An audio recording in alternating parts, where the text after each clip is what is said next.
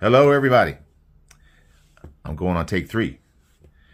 Been working on getting this one out, and it keeps on. Something happened. Somebody came to the door. Camera shut off.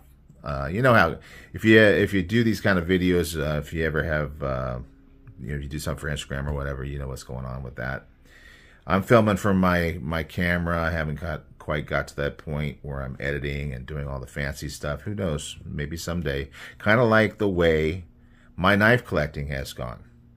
I started out getting, Kubies and, things like that. A lot of the more inexpensive knives, Civivis, those kind of things. And one of the knives that I've always, kind of yearned for were Spydercos. And I kind of got into the modern folders because of some training that I did, some martial arts training. There was a seminar for Martial Blades Concepts. Michael Janis is the guy that came up with that. It wasn't Michael that was teaching the class. It was somebody, that's certified more in a local area here in California. And I went to the class. We trained with the trainers. They have the holes. You got the one hole for the Spyderco, but multiple holes in the trainer. That way you can tell that you're working with a trainer knife that doesn't have a blade, and you're not going to cut up and start bleeding somebody out. So anyway, we did all the training, and towards the end they were talking about the benefits of carrying a knife. Obviously, we all have knives that we carry if we're into this hobby, and most of the time we're using it for whatever we need to cut. And sometimes, like if you're like me, you go out of your way to find things to cut because you love to cut stuff. You love knives. You love just the whole concept of being able to use a sharp edge on something. It could be a Twinkie wrapper. It could be a cardboard box. You could pick up a stick and just start whittling on that thing. Scabo or Quiet Boys Cutlery. He's a big fan of that, and I can totally relate to that. I'll be walking around, taking a break from work or something, walking around in the parking lot, looking around for a stick to whittle on. Anyway, getting back to the knife, I tend to go off, as some of us do. This is the Shaman, and it is one of the premium, in my mind, Spyderco knives. I got quite a few Spydercos in my collection. Always wanted to get a Shaman. Never really saw them available or at a price that I was able to really stomach. But Nick had bought this one. He did videos on it. He did cut testing on it. Go check out his channel if you're interested in Shamans or 15V steel. He really gets into it, so you can see a lot more about it. He really loves a sharp edge. He sharpens. If you look at this one, I believe this is his edge. And if I catch it in the light, you can see that's we're talking about a mirror edge on this thing. So he knows what he's doing with sharpening. He knows about a sharp edge, and he is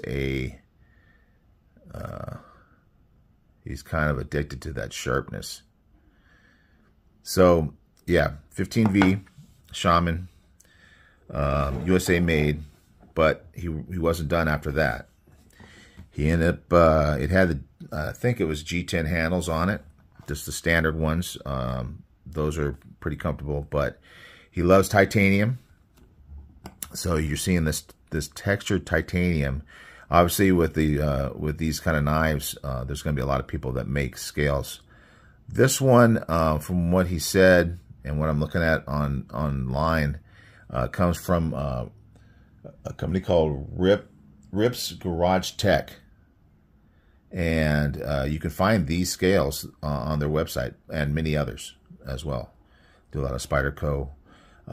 They turned out really nice on here. Very cool, titanium textured. I love that.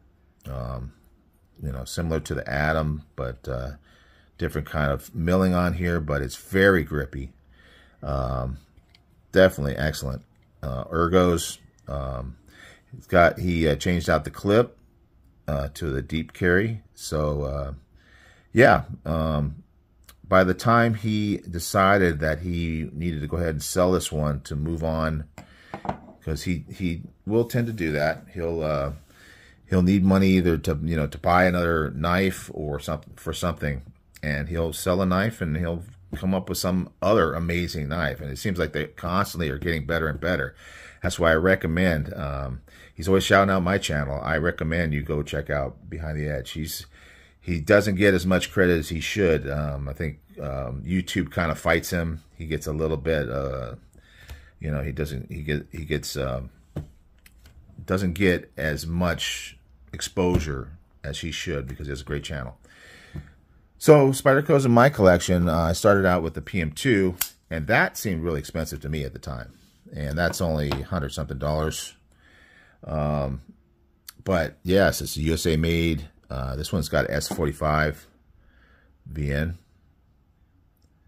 and it's made in Golden, Colorado, USA Earth, just like the Shaman. That was my second one. I got a Tenacious first from Amazon, which was really inexpensive. But yeah, this one was kind of a step up. And then more recently, but before the Shaman, I got the Manix 2. And Manix 2, I kind of see it as kind of like a poor man's Shaman. You look at the design of these two, and it's similar, very similar. Different locking mechanism. This one's got the compression lock, just like the PM2, that compression lock. But it has this one has the ball bearing lock, so it looks a lot like an Axis lock. Different kind of spring. It's got a ball bearing in there that does the locking. So I think it's a pretty good lock. Great knife, especially for the price. It's more in the range of the PM2. Then after that, I was stepping up a little bit here. Still not as expensive as the Shaman for sure, but the Smock is a really, really nice knife. And this has got that button lock that's not really a button lock. It's just really a compression lock with a button attached to it. Excuse me. And it's kind of like getting a CME from oh, what's that channel's name? OCD for EDC. He has those, and if you get them for these compression locks, it's the same kind of action. But they kind of just designed that into the knife. It's also got a flipper tab, which is different. I've done a video on this one, hollow grind, that kind of thing. But yeah, that was another one that I was looking at, saying, man, I want to get one of those one day. But this is the ultimate for me right now. The Shaman is kind of like the top. I know there's a lot of really cool Spydercos that are even more expensive, but as far as ones that appeal to me the most, this is really the Shaman. One of the things I like about it is it's got a little bit more weight. It's a little thicker. If you look at all these other Spydercos, they're all fairly thin, and even the Shaman is kind of thin. But you see, it's tall. Let's do some specs on this thing. So the blade length, we're talking about 3.5. Cutting is like 3. Overall is over 8, like about 8.25. But one thing I noticed on this is that it's got a little more thickness at the spine. We're talking about 1.44, whereas the PM2 is more in the range of 1.25, eighth of an inch. So a little bit thicker, so it's a little bit more hefty, solid in the hand. Feels like it can do some serious work. They all have that taper to the end, that tall flat. Really, really nice. It's got good action. This is on washers. I think a lot of these knives are, this one might be on washers too. It kind of feels like that kind of action. But with the PM2, you're definitely dropping. So I'm thinking that, I can't remember if this is on on washers or bearings. Anyhow, so you don't really get this one does drop pretty well, even on washers. So maybe they all are. But yeah, anyway, great knife.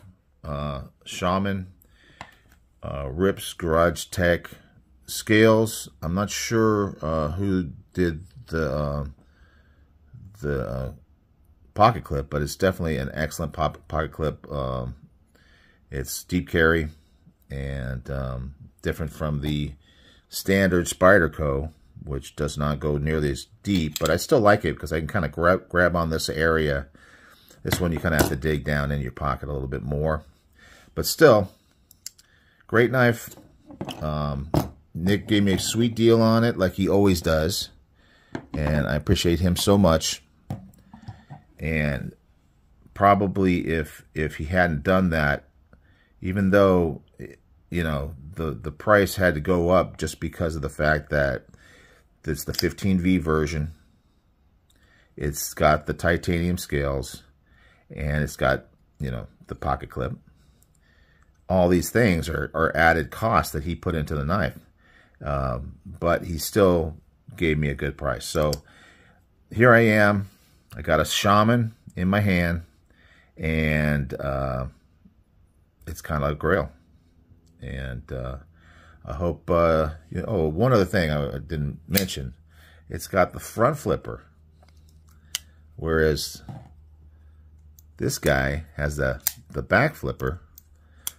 This is the only Spyderco I'm familiar with that has a front flipper feature to it. So that's another thing. I mean, that's another reason why I like this knife so much.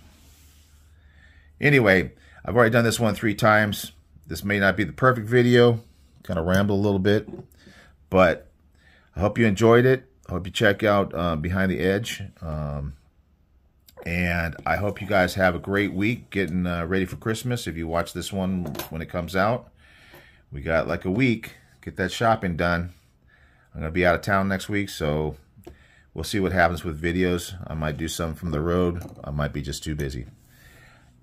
In any case, I'll be back eventually with more videos, and I will see you on that next one. Bye.